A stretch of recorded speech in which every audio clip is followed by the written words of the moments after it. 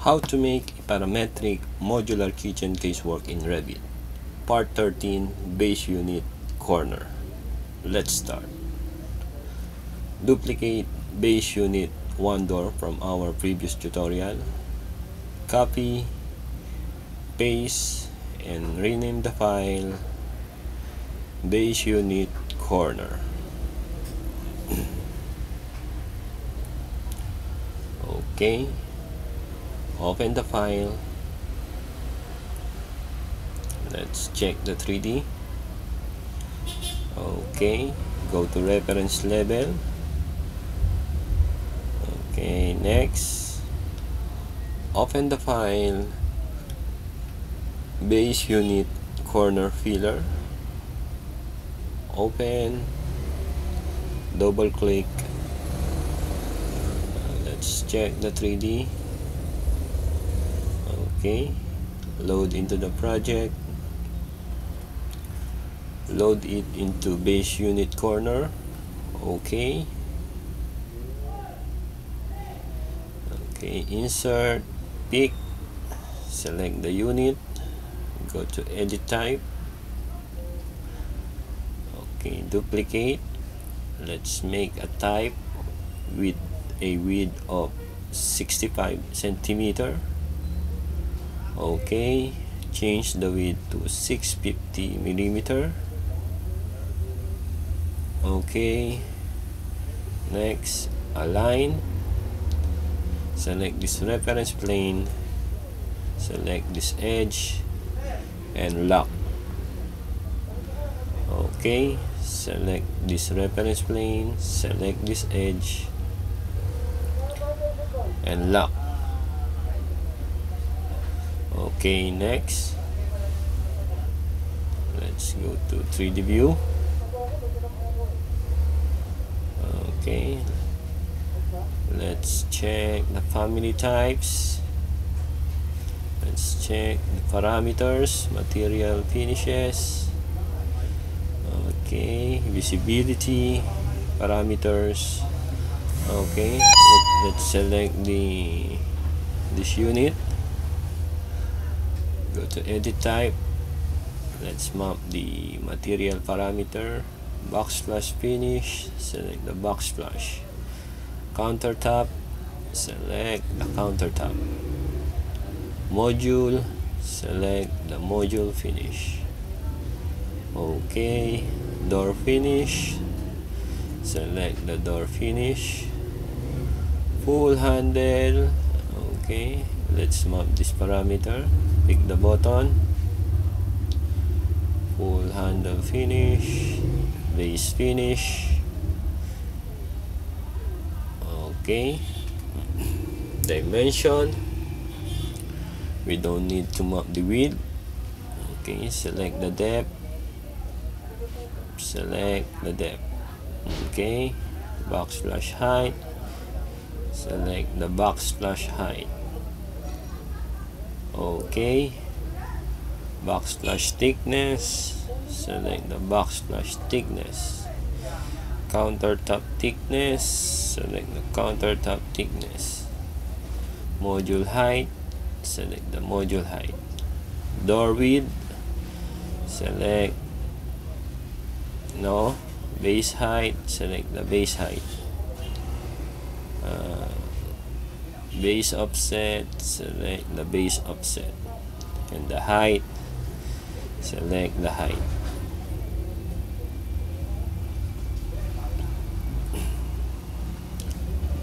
Okay, next, backsplash on off, select the backsplash on off. Side backsplash, pick the button, create new parameter. Type side backsplash on off.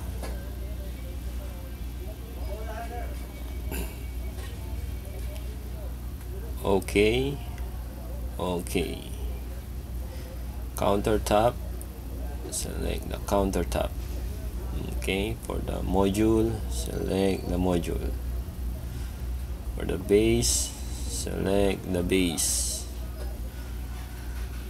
Okay, apply. check, apply, okay.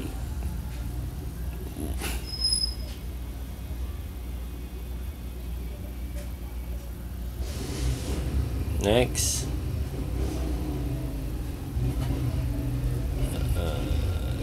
let's check the parameter. Go to family types. Let's test the parameters for the depth. Change the depth to 900. Okay, let's go back to 650. Okay, backsplash height 300. Okay, back to 50. Backsplash thickness, let's try 10 millimeter. Okay, go back to 20. Okay, module height 800. Okay, good. Go back to 720. Apply. Then let's try the visibility and check backsplash. Okay, select side backsplash, move the parameter up below backsplash. Okay, apply. Okay, check both. Okay, zoom to fit. Okay, save the family. Okay,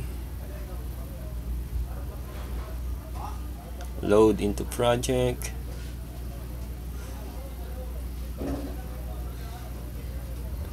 Okay, insert spacebar to rotate the family.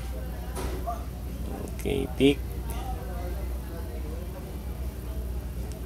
Okay, align. Select the wall surface, select the box surface of the backsplash. Okay, let's insert base unit corner filler. Open.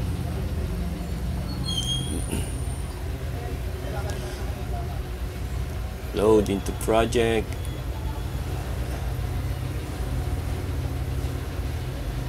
Okay, spacebar. Okay, select the unit, edit type, uncheck side backsplash, then align, select this surface, select this surface. Okay, select the side surface and select the side surface. Okay, next, select the unit. Let's change it to corner filler with a width of 5 centimeter. Okay, change the width to 0.05 meter. Okay, align again, select this side surface, select. Okay, next, let's insert the base unit 3 drawers. Open. Okay, load into the project. Okay, spacebar. Okay, align, select this surface, select this surface. Okay, select the side surface. Okay, next. Okay, so we have the Casework base unit corner. Okay, let's try insert a base unit 2-door sink. Okay, load into the project.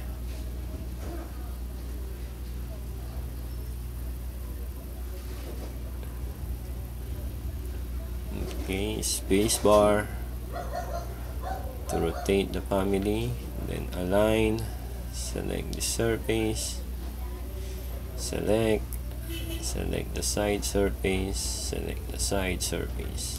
Okay, next select this unit, copy.